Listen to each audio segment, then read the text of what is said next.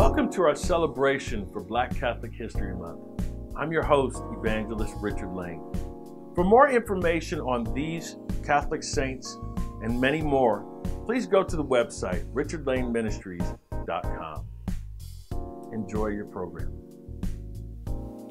November 25th. Today, we celebrate St. Charles Lwanga and Companions. Born in 1860 near Uganda, Africa, Charles was a youthful convert to the Catholic Church. He was what was called a major domo at the time, or chief servant, in the court of King Lwanga II of Buganda. This king was similar to that of King Nebuchadnezzar, as told in the 3rd chapter of the book of Daniel, who attempted to kill Shadrach, Meshach, and Abednego. Charles was also told and required to renounce his Catholic faith.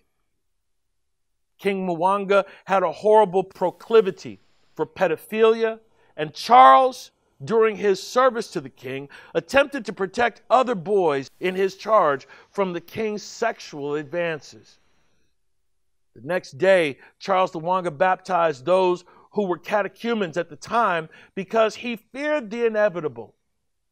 Later that same day, the king called together his court and ordered them to renounce their Christian faith.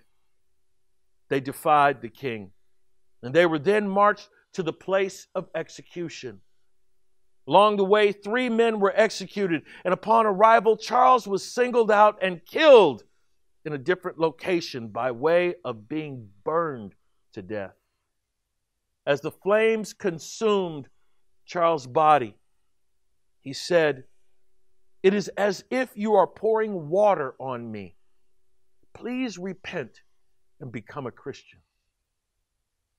Let us pray for the survivors of sexual abuse, especially those at the hands of clergy. Let us pray for those who are persecuted daily for their Christian faith.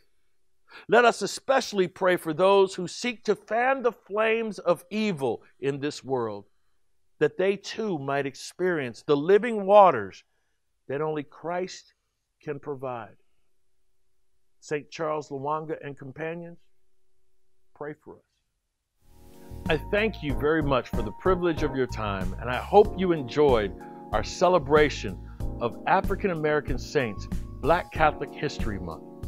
If you want more information on these saints or on this ministry, please go to the website, richardlaneministries.com. Again, that's richardlaneministries.com.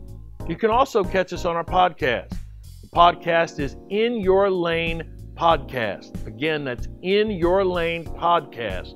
And it can be available on Apple Music, SoundCloud, and Spotify. Again, thank you very much for the privilege of your time. Take care. God bless.